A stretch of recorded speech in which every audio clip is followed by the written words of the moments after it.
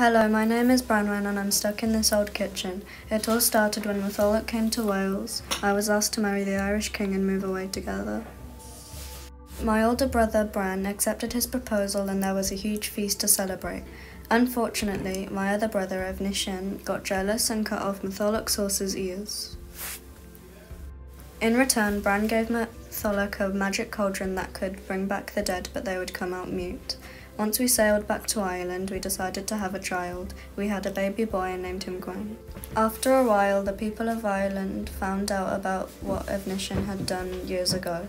Because of that, Matholwch punished me by making me work in the kitchen. I got slapped every day by an evil cook and was forced to clean.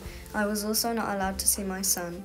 In my spare time, I made friends with a starling. I wrote a note for Bran about what they have been doing to me.